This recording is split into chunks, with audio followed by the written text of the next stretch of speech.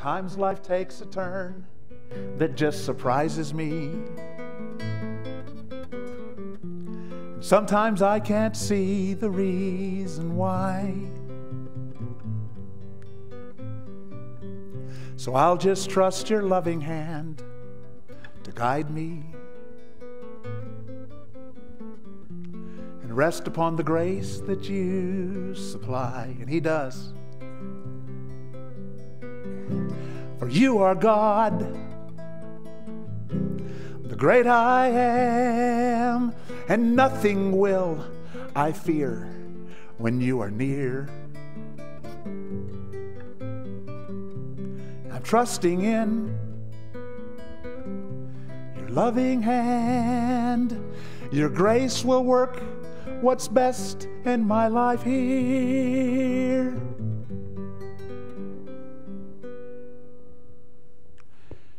So if sometimes you don't understand the things you're going through,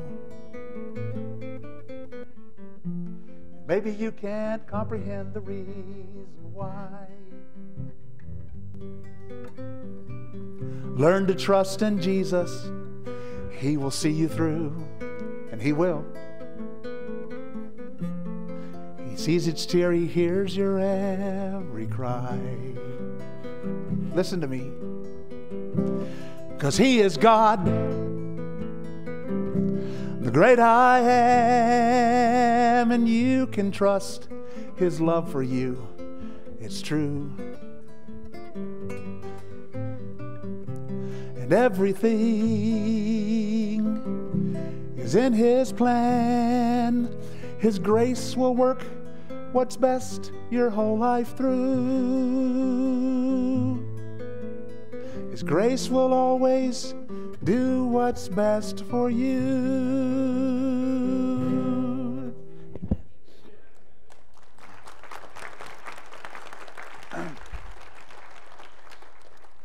Now I want to say this, okay, that doctors tell me there's about a 20% chance that they're going to be able to shrink that tumor and cut it out. So I'm happy about that 20% chance, but I'll tell you one thing. I'm going there and I'm doing everything they say. I told them, let's be aggressive. They said, what if we make you sick? I said, lead on. They said, the doc says, he says, sometimes I push too hard. I said, you push. So we're going to do everything we can, okay? But our faith is in the great physician, okay?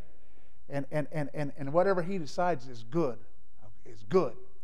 But one thing I'm so grateful for is that about 15 years ago, I decided to move my family to Murfreesboro, Tennessee, and get a good pastor and get a good home church. And now, I thank you for it because your love is felt. And I praise His name for that. Now, I know the time is late. I ask you to be patient.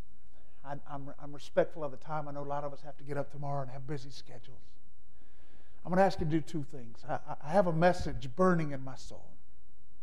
And I ask you to do two things. Please don't let any discomfort you may see in me distract you from the message. Don't let any discomfort you may see in me distract you from the message. The second thing is, for the next few minutes, if you just focus your full attention on this question, why don't I just make my life count for something? Why don't I just make my life count for something?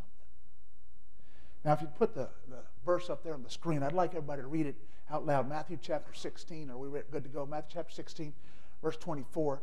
If y'all just read that out loud with me. Jesus talking to the disciples. And so let's read the text. Then said Jesus unto His disciples, if any man will come after me, let him deny himself and take up his cross and follow me. Anything's worth anything, there's a price to pay. And Pastor, thank you for denying yourself. Thank you for the cross you carry. Thank you for following Christ. The next verse is something that we're going to focus on, and we're going to look at two lives that illustrate the next verse. But read the next verse, if you would, with me, verse 25, all together. For whosoever shall save his life shall lose it, and whosoever will lose his life for my sake shall find it. Now, young people, I want to tell you, the old devil's trying to tell you that if you're going to save your life, you have to live for yourself. If you're going to save your life, if you're going to enjoy your life, if you're going to take your life to the maximum, you have to live for yourself. But I'm here to tell you, in the authority of the Word of God, that's a lie. Because the Scripture says if you try to do that, if you try to live for yourself, save your life, you're going to lose it. But then he says, if you lose your life for Christ's sake, he says you'll find it. I got to think about life. What is life? You know, the average of someone with my diagnosis is 150 days. That's the average lifespan. So you got to understand every day to me is precious. When I have a day, I can sit with the grandkids and love on them a little bit, or love on my wife a little bit. That's a precious day. You understand that when I give somebody a day of my life, one of the very few that I may have left, that's a big thing. I'm giving them a whole piece of my life, a whole percentage of what I have left. So time is life. And then God's given everybody here talent. God's got a purpose for you only you can fulfill. No one else can fulfill your purpose. And if we could advance the slide there to the talent slide. There you go. God's given you a talent. By the way, you can use those talents for yourself. You can use those talents for this world and worldly gain. And you can take your time and your talent and you can earn treasure. By the way, when the offering plate passes and we get to put our offering after, that money that we're putting there is a little piece of our life. Because it was our time and our talent that we invested to get that there. And what the Scripture's saying is if you want to spend your time and your talent and your treasure for yourself, you want to try to save it, you're going to lose it all. But if you're willing to say, no, God, I'm going to live for you. I want to serve you. Here's my time.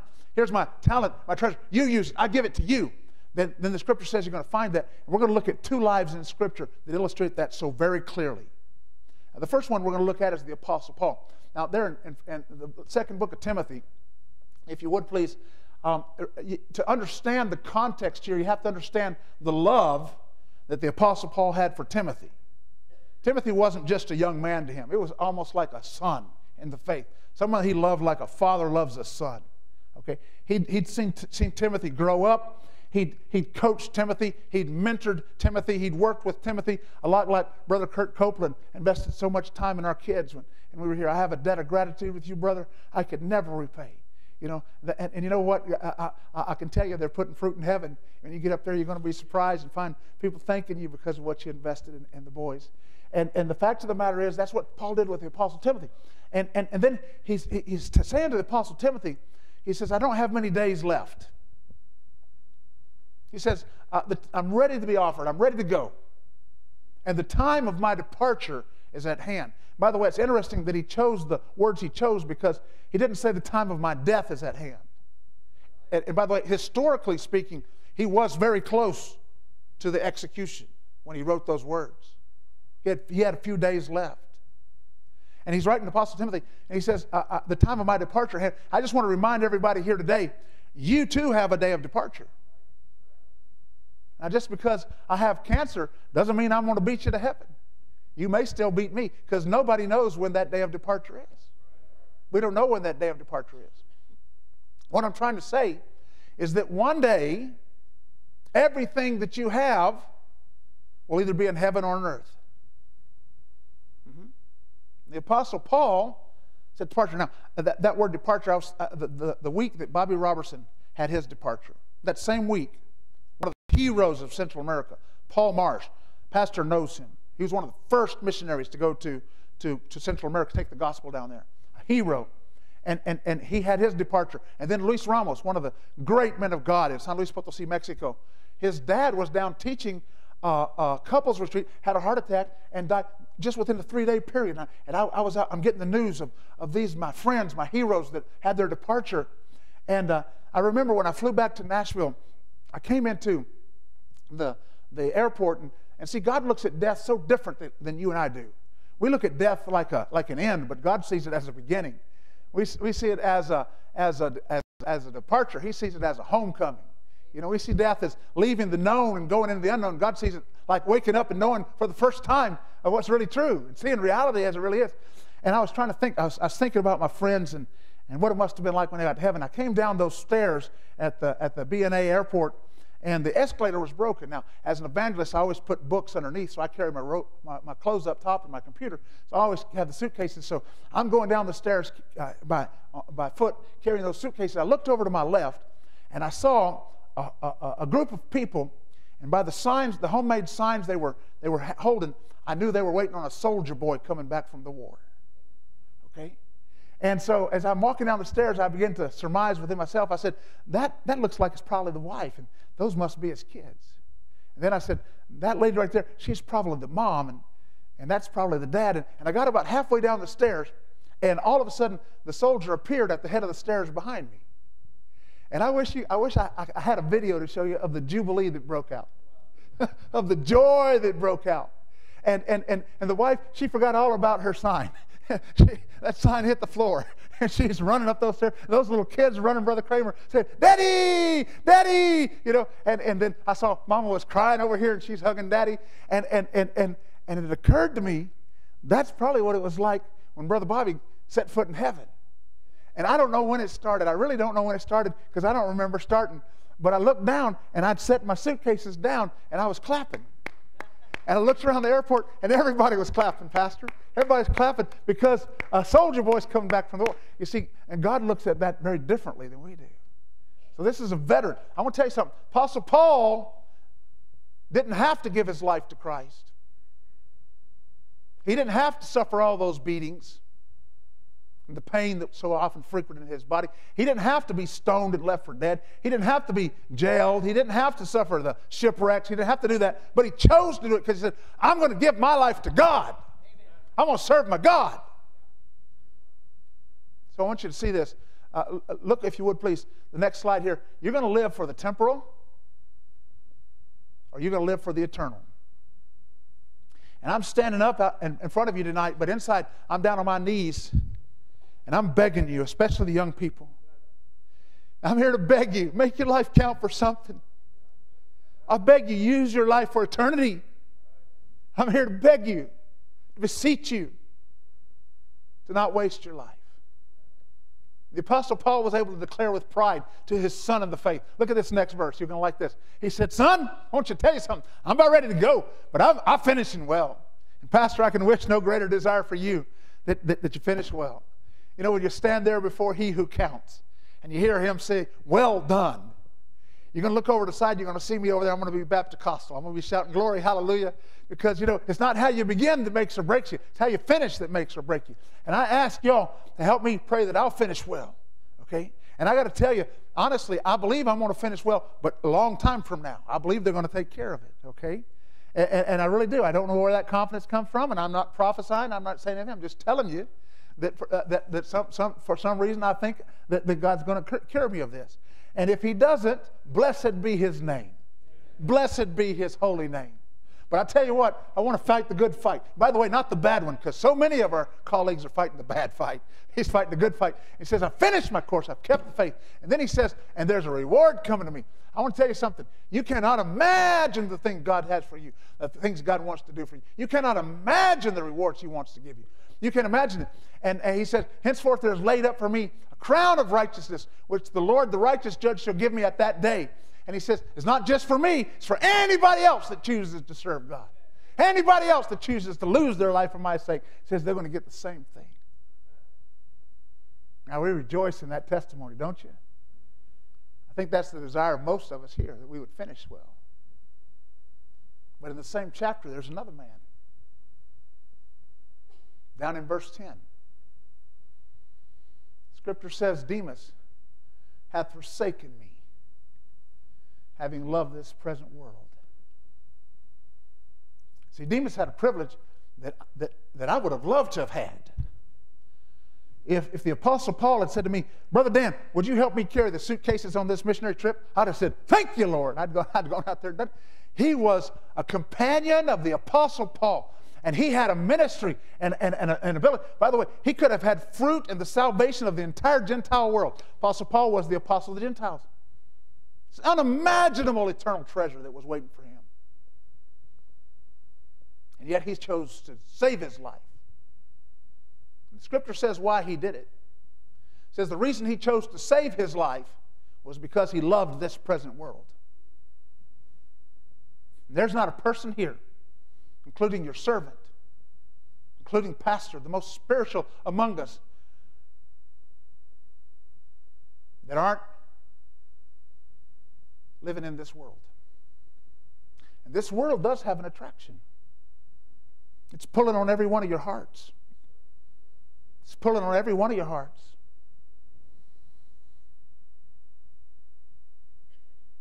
Scripture tells us about the world.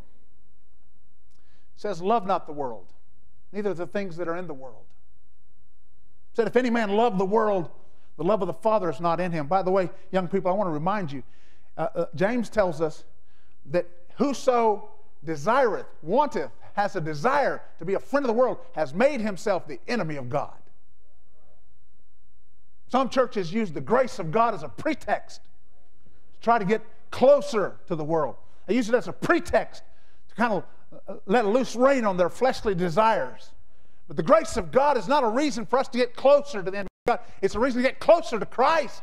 It's a reason and I thank God for a church that still preaches separation. I thank God for parents that love their kids enough to still hold those standards high.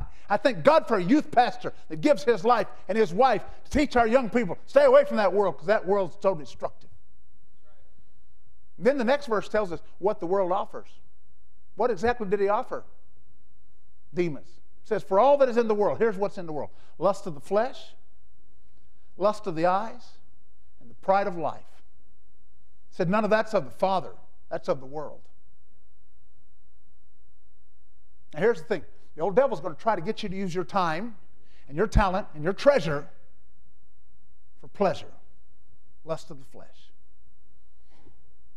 We live in such a hedonistic Epicurean society, and we're bombarded with this every day. Every television commercial, every show, every billboard as we drive down, everywhere around it, it's saying, do what feels good. By the way, lust of the flesh, lust of the eyes, possessions. There's a lot of Americans that are seeking this. I don't understand it. You know, in New York City, they have a new phenomenon. They don't have enough places to store all their stuff. So I go up there to preach at the Spanish Baptist Church there in Brooklyn, and I see these barges, these huge barges that they're putting out on the riverfront, and they build them up with these air-conditioned storage units. And the American people have so many things, and they accumulate so many things, and then they don't have enough space for their things, and so they have to go rent storage units and have places to store their things, and they don't want to lose their things, so they get insurance, so their things are covered, and then they try to get alarms so nobody will steal their things, and then one day they die and leave all their things here on this earth. Yeah. I'm going to tell you a Spanish joke. It's funny in Spanish. It may not be funny in English, so if it's not funny in English, would y'all laugh anyway? Okay. This is a Spanish joke. Said there was a fella, he got a nest egg of about $50,000, but he didn't believe in banks, so he kept it under the mattress. And he was excited because in his old age, he expected to get that money out and enjoy it. And then he found out that he was terminally ill. And he's on his deathbed. And he said to his wife, he said, wife, you know I love you. He said, but that money's very special to me, and I want you to promise me something. I want you to promise me that when I die, you're going to bury that money with me. And she loved him, and she did. She said, okay, I'll bury it with you. Her friends told her, don't you be crazy. That is a foolish promise. Don't you dare keep that promise. That's not what he would even want if he really thought about it. And but the funeral came, and she had a little wooden box, and she went up to the coffin. She put that wooden box right there in the casket with her husband's body. And then she turned around and walked back, and her friend said, did you do what we think you just did? And she said, yes, I did. I told him I'd do it, and I did it. And they said, you're crazy. She said, not as crazy as you think. I decided I'd write him a check.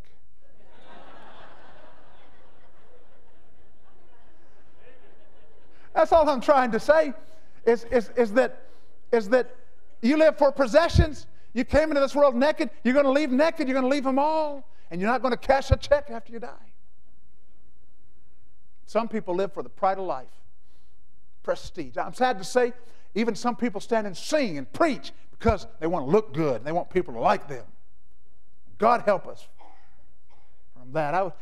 We have a La Espada conference in Maya country, and we had the last conference we had over 500 Mayans that came out of the jungle. Okay, and the Mayans, I wish you could hear them sing.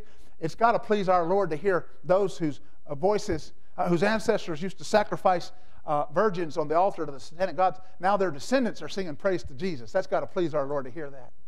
And Benjamin wanted to go see the Mayan ruins.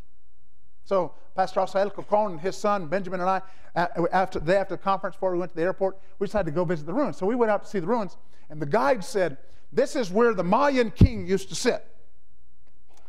And they had it all roped off there. And Benjamin, he asked the guide, he said, could I sit on the throne of the Mayan king? And the guide said, well, sure. And he took the ropes off, and Benjamin went up there, and he sat in the throne. He's sitting on the throne of the Mayan king looking around. I said, Benjamin, do you remember, where do you think the Mayan king is today? And he said, Daddy, I don't know for sure, but I'm going to imagine he's probably in hell. I said, why is that? He said, because I doubt anybody ever took the gospel message to him. I said, you're probably right. Because in his day, nobody had more prestige than the Mayan king. I mean, the kings of France, the kings of England did not have more power and prestige than the Mayan king. Then I asked Benjamin, I said, what about his empire? And Benjamin looks around and he says, Daddy, looks to me like it's all in ruins. All I'm trying to say is that fame and that power. Some people want money not to buy things. They want the money for the influence and the power it gives them, the prestige it gives them. But that's so fleeting. Because I want to tell you something, the devil is a liar. And if you try to save your life and spend your time, talent, and treasure on pleasure, I want to promise you, you will have misery.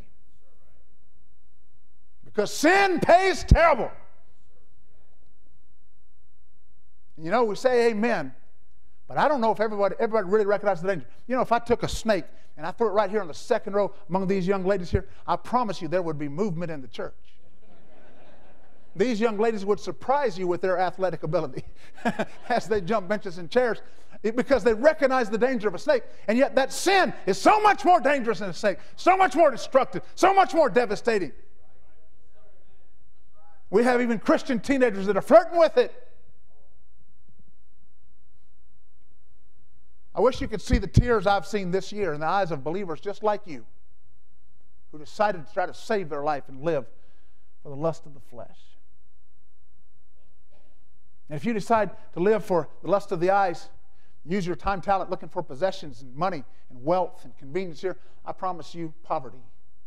Because one day you will leave it all. And did you know that heaven's not the same for everybody? I don't know if you knew this or not, but there's degrees of punishment in hell. And there's degrees of reward in heaven. By the way, Christ said, don't lay up for yourself treasures here on this earth. But he said, lay up for yourself treasures in heaven. And there's some people that don't have any treasure in heaven. By the way, thank God for a church that is reaching out beyond where you know. I don't know how many hundreds of thousands of people have had a knock on their door with somebody to give them a John in Romans printed right here at Steeple Press, right back there. Put together by these loving hands. Had that person tell them about Jesus and gotten saved and discipled them in church. Those people are going to be up there in heaven thanking those that invested their time and talent and treasure. Said, let's do something for Jesus. Let's make a big splash for Jesus as we go forward. I don't know how many, hundreds of thousands of families had that knock on their door. I don't know how many. And that's just one little drop of water. Those of you who are faithful here at this church, you're going to be amazed when you get to heaven. You're going to be like the little boy with the 5 loaves and 2 fishes with your mouth open saying, wow, God got that much out of my little lunch. Just amazing. You know, it's amazing how God can multiply what we have and what we do. And you decide to live for prestige, I'm going to promise you shame, dishonor. You know, Demas, I believe he's saved. I'm not 100% sure of that, but I'm pretty sure. And if he is saved, I know I'm saved. So I'm going to see him. And here in the eternal word of God, it's recorded, Demas hath forsaken me. That's eternal. That's never going to be erased. Demas hath forsaken me. Can you imagine when we see Demas? The shame, the dishonor. But I got good news. Christ said, if you lose your life for my sake, you'll find it. And this is, I'm not capable. Only the Holy Spirit of God can communicate the next few words I want to say to you. Don't listen to the lie of the devil. When you serve Jesus, you get it all. because you will have eternal happiness. And you do not have to wait to get to heaven for it to start. It starts down here. There's a song we sing, there is joy in serving Jesus. It's a true song. Dr. Bob Jones Sr. used to say, happiness is never found by looking for it. It's stumbled over on the road of duty. As you're fulfilling your purpose, you're doing what God called you to do, one day you just say, I'm happy. And I can promise you, young people, your life will be very difficult. We live in a sin-cursed earth. I promise you, do not listen to anyone tells you it's going to be easy. It will not be easy. It's going to be difficult. But I can promise you that as you in purity and humility and obedience fulfill your purpose before God, you will be happy in spite of the difficulties. I promise you that. Eternal happiness. You don't have to wait to get to heaven for a start. And eternal riches. And you don't have to wait to get to heaven for it to start. You know, the old devil says, you serve the Lord. You're probably going to die of hunger. You're going to have holes in your shoes. And it's just a lie. God takes good care of his servants. He does. You know, the fellow doesn't serve the Lord. He's got to take care of himself. But the guy serving the Lord, he wins 2 times because God takes care of him here and gets it there. You know what? In this society that we live, you're probably going to have a roof over your head. You're probably going to have food to eat. You're probably going to have transportation, whether you serve God or not. Probably. But I'll tell you what, if you serve God and you need it, it's guaranteed you'll have it. Guaranteed you'll have it. Eternal riches. When my daddy started La Espada, he took his inheritance, put it in the ministry, and his friend said to him, you're crazy. He said, that's your money. My grandfather had a 1,000-acre ranch out in Nebraska. So they sold that ranch, and he put it in the ministry. He called my sister Joy and myself. He sat down and he said, listen, kids, I want you to know, this decision your mom and I are making means that we're probably not going to leave you a lot of money. And by the way, he succeeded. But he said, I'm going to promise you, son, I'm going to leave you a good name. And by the way, he succeeded. By the way, I'll tell you the truth. The Antichrist was going to be very disappointed what he finds in the Garlic or La Espada bank accounts. Because we get more, we print more. I'm not going to leave a lot of money to my family either. But I'll tell you one thing. By God's grace, I sure want to leave him a good name. I want to share with you this. His friend said, you're crazy to do that. And he said, let's wait 100 years and see who's crazy. Hadn't been 100 years. La Espada's 48 years old. And guess what? We already know Daddy wasn't crazy. We already know he wasn't crazy. An eternal honor. Oh, the Lord wants you to reign with him. Some are going to reign over a city. They're going to be the mayor. Some are going to reign over a group of cities. They're going to be the governor. By the way, be careful how you treat the person next to you. They may be your governor in the millennium. Okay? So you don't know. But the reality is that you can't imagine the honor of finishing as the Apostle Paul finished.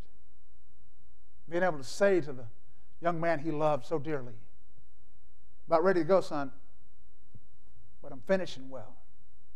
I just want to close by reading the text. If you would read it with me out loud, okay, all together. For whosoever will save his life shall lose it. Whosoever will lose his life for my sake shall find it. Truer words have never been spoken. I want to say to you this. I'm so incapable of doing the work in your heart that God wants to do. I'm so aware that I'm incapable. But I know that the Holy Spirit of God can confirm in your heart, cause you to make the decision, to make the changes necessary to give your life to Jesus. 100%. Let's pray. Father, I thank you for the privilege of preaching in my church here. Now, nobody looking. Is there anybody who would say in a little while the pianist is going to play? Maybe if you would look up I Surrender All, if you don't mind there. The pianist is going to play in a minute. And but before she plays, I want to ask you a question. How many can say, Brother Dan, this message was for me? And God has spoken to my heart. And I'm making some decisions for Jesus right now. Could you raise your hand up high? Wow. Wow, what a blessing. What a blessing. Oh, I'm so delighted to see. I pray for you young people. I pray for you. I'm so delighted to see so many of your hands raised. So delighted. Now, I want to say this. The call of God is not something mystical or mysterious. It's not when you're out in the forest and about 3 in the morning a lightning bolt hits you and all of a sudden you're called to be a preacher, called to give your life to serve God. That's not it. But the call of God is when God puts a desire in your heart to do it. He said, if any man desireth the office of a bishop. He desireth a good work. God puts that desire in your heart. God doesn't call everyone. And you're not a second-class Christian if God didn't put that desire in your heart. You're a second-class Christian if you try to live your life for this world. But I thank God for those of you who are faithful businessmen, faithful workers. Helped us buy that paper and take those John and Romans down there and get to the families. I thank God for you. And I go and preach, and somebody has to help me buy the ticket, and the reward's the same. So please don't feel like you're left out or a second-class citizen if God didn't give you that desire. But if He has put a desire in your heart to dedicate your life to serve Him 100% full-time, to preach His Word, if He's put that desire in your heart, then the first step is just to let your pastor know. First step is to let your youth pastor know. Just say to them, hey, I want you to know. And then you should go home and go to bed in the same bed, and get up tomorrow and do the same routine, go to school, do everything. Nothing changes. All you're saying to them is, I have that desire, and I need you to help me start getting ready. I want to tell you that desire is not for anyone. But I do have a question tonight. Is there anyone here tonight that would say, Brother Dan, I do have that desire. And I've not told my family, I've not told my pastor, I've not told my youth pastor, but I have that desire. You say, I'd like them to know that. Would you be so kind as just raising your hand? Is there anybody? God bless you, young man. I've been praying. God bless you guys. Raise it up high. Raise it up high. God bless you. God bless you. I have that desire. I haven't told my pastor yet. I haven't told my youth pastor. There's many hands that are raised. Anyone else before I pray? Anyone else? I have that desire. There's a hand to my left. God bless you. There's a hand to my left. God bless you. Someone, I have that desire. I've dedicated my life full time to preach God's Word, to be a preacher of the gospel. I have that desire. And I'd like my pastor to know, I'd like my youth pastor to know, so they can start working with me, getting me ready. Anybody else before I pray? I'm going to ask all of you just raised your hand. If you'd look up at me here. Go ahead and look at me. Those of you just raised your hand. I'm going to ask Pastor if he would, and Brother Kurt, could you come down here to the front? Y'all don't mind coming down here to the front? I'm going to ask you guys to do this. Just come down, shake Pastor's hand, let him pray with you, okay? And let Brother Kurt know if God's told you that. If y'all wouldn't mind just coming up, leaving your seat, come on down to the front and let Pastor know right now. Just go ahead and do that, and your youth pastor know. Go ahead and leave your seat and step up and just shake his hand and just let him know. Go ahead. Yeah, I want to wait just a moment. Yeah, God bless you, sir. God bless you. God bless you. Amen. God bless you. Anyone else?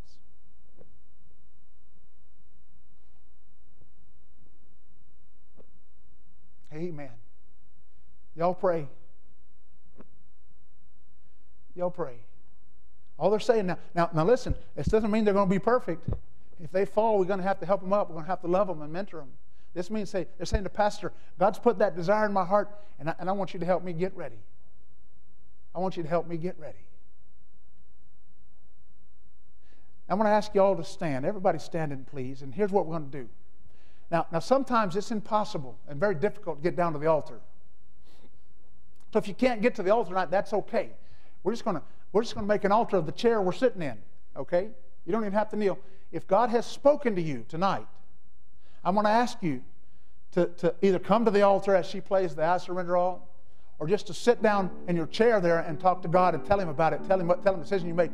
If God's spoken to you. Now, don't sit down if God hadn't spoken to you. But don't stay standing if God did speak to you. Okay? Don't stay standing if God did speak to you. One more question before I will give the service to Pastor. Is anybody here tonight say, Brother Dan, I'm not 100% for sure. If I died, I'd go to heaven. But I sure want to go to heaven.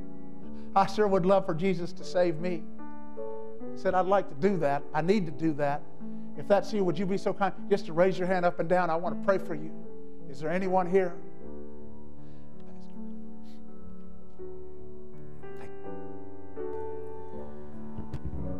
We're going to sing a verse of song. If the Lord's speaking in your heart, you heard the message loud and clear. You come. Let's do business with